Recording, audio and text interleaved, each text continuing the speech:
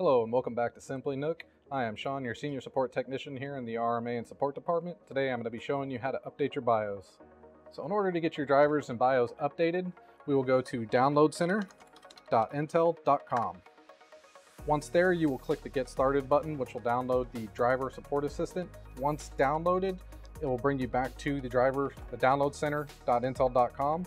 You can again click the Get Started button, which will then scan your device and provide you with all available drivers and BIOS updates currently available. Downloading all will apply all available drivers and BIOS updates. As a quick warning, during your BIOS update, you don't want to touch anything or turn the device off, as it can cause irreparable damage to the system itself.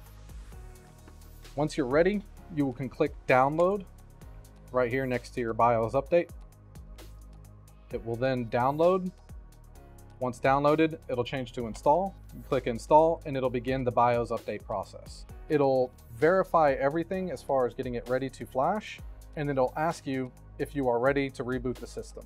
You will click Yes, or just push the Y button on the keyboard. After this, it'll shut down and begin its flashing process.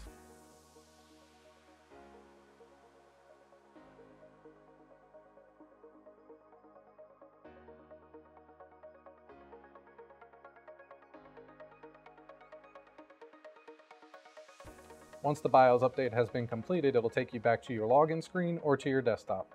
Thank you again for choosing Simply NUC.